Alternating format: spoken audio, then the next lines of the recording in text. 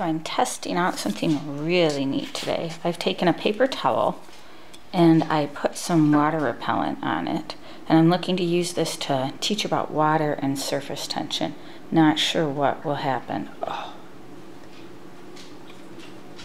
So this is a silicone-based water repellent on paper towel.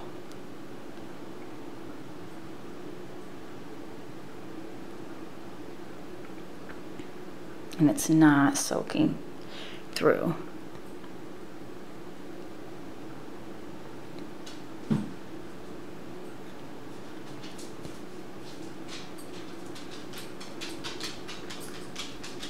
looks very similar to when I put it on freezer paper or wax paper, but this is paper towel.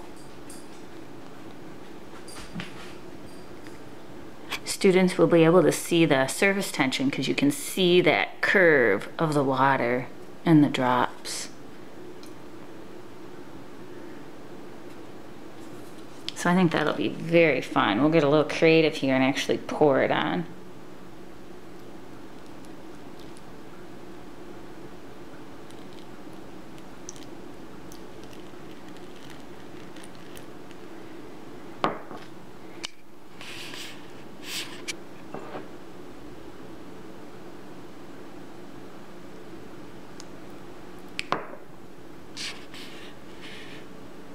Almost over the edge. And I only sprayed the water repellent on one side, but it tends to soak through. I sprayed it one time, I let it dry for 4 hours, then I sprayed it again and I let it dry overnight.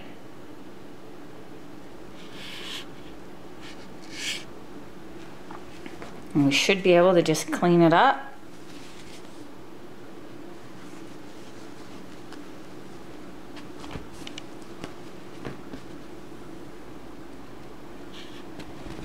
Give it a shake.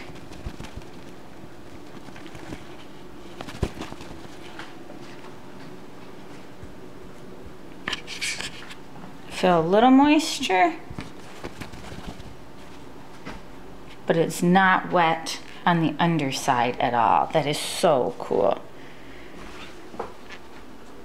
So one bottle of the repellent cost me about $8.